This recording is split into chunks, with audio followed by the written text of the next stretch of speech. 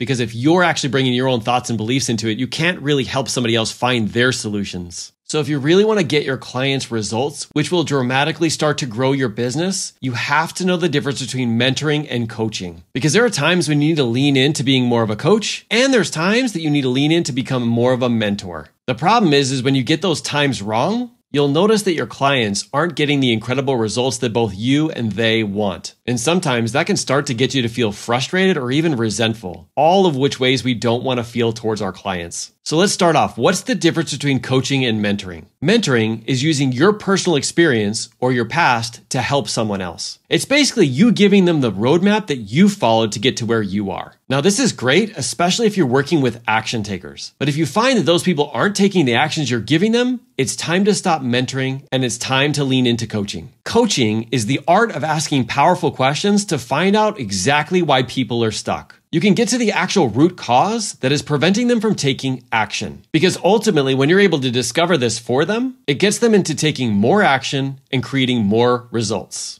So you may be wondering, when is it time that I should mentor and when is it time to coach? And how do I get started if I really don't know how to coach? Well, if you're ready to learn how to create even more results in your clients' lives, that is the purpose of this video. And if you're ready to lean in, let's go.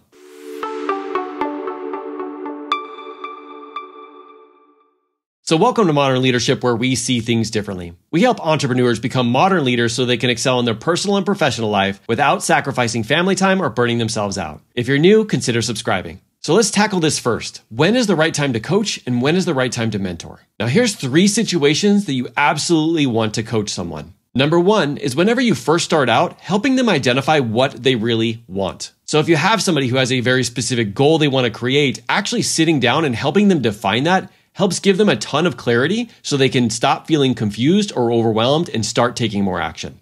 Number 2 is you give them an action to take and they come back and they haven't taken that action. That's when you need to jump in and see why it is that they're not taking action. With powerful questions, you can really get to the root of why they are holding themselves back. Now, with this one in particular, a lot of people will give them another set of instructions or actions to take and really not get to the cause of why they didn't take that in the first place. Don't allow yourself to do that. And the third situation is you realize your client is using shame, guilt, or humiliation to get themselves to show up. There's just a certain energy that comes when they put the blame and the energy on themselves in a very negative way.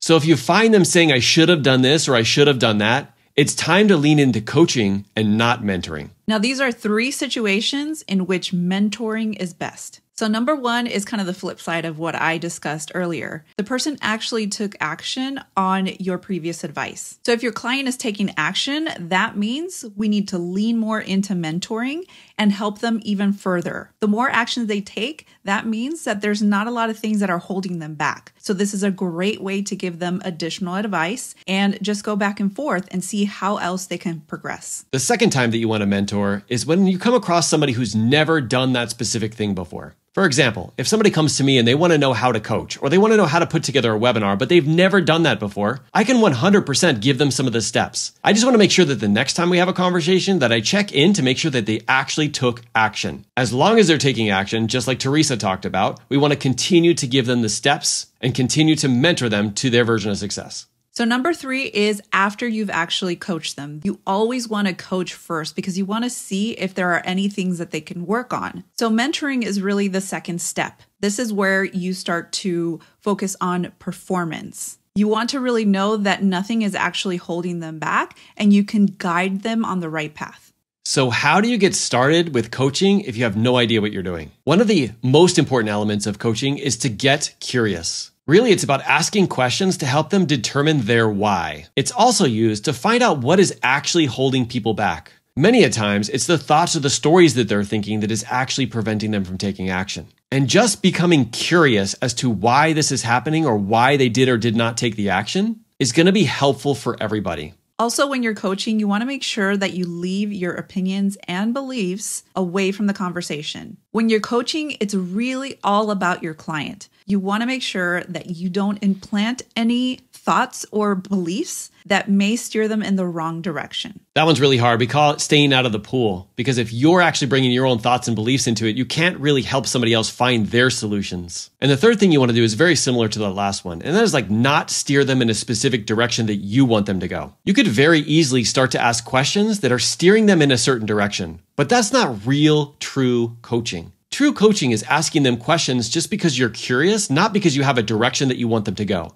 You want them to come to their conclusions because they'll have more of a buy-in and they'll be more up to taking consistent action.